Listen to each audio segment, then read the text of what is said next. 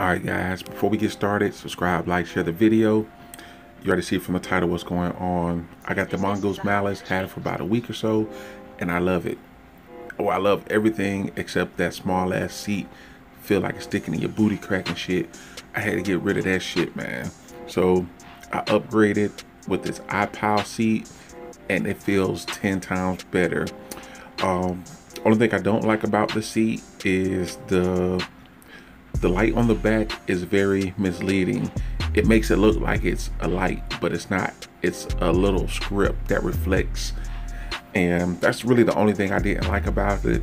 But you see right there the difference, the drastic difference in the original seat on the right hand side and the Ipow seat. And I apologize if I'm saying that incorrectly. Ipow, I think it's pronounced Ipow, but you see it's much wider, much thicker.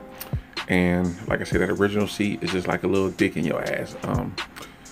Pause. No homo. Nothing against homos, but pause for a second on that one. But anyway, this seat is much better.